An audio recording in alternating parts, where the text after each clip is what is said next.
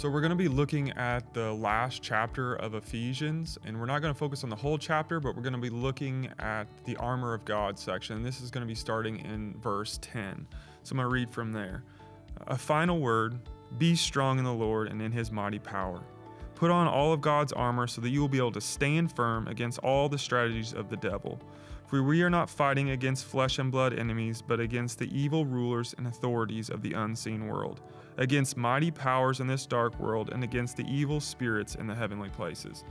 So right off the bat here, Paul is just helping us to see where the fight's at, and he's helping us to get focused on the right thing, to not be focused on the things of this world that are going on, not against those powers, but against the powers of the things that we can't see. So he kind of directs our attention, and he reveals who the real enemy is. Right after that, he goes on to say, therefore, put on every piece of God's armor so that you will be able to resist the enemy in the time of evil. So after Paul makes this statement, he starts to name these different parts of armor. It's almost like a soldier being equipped for battle. But these aren't actual pieces of armor, obviously, that we're supposed to be carrying around. Paul names what each piece is representing. So he gives us the helmet, he gives us the breastplate, he gives us the belt, he gives us the shoes, the shield, and the sword.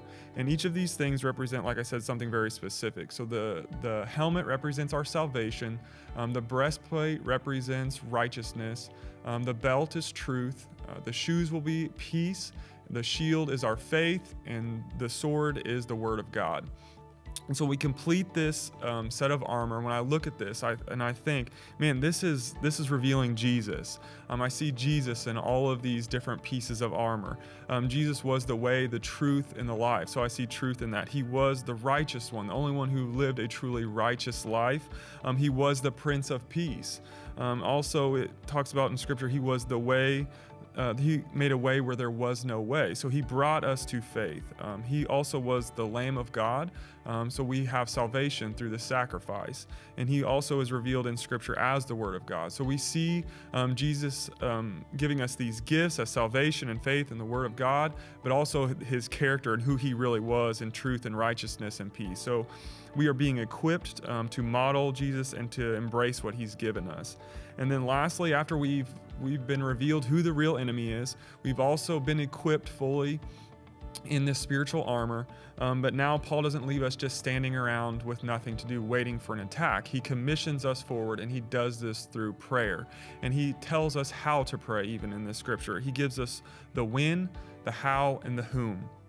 And the when is very simple. The when is at all times. So just like a Jesus would leave his disciples a lot of times and go spend time with his Father praying, we are to do the same thing. We are to take time out of our busy schedule to just spend time with God. And then also the how is in the Spirit. And this is just us praying for God's will to be done, just like in the Lord's Prayer. So we are to focus on God's will happening in our lives and around us. And then lastly, the whom is for the saints. Paul names the saints. This is who we should be praying for. And this is just our brothers and sisters in Christ who are also in this fight with us.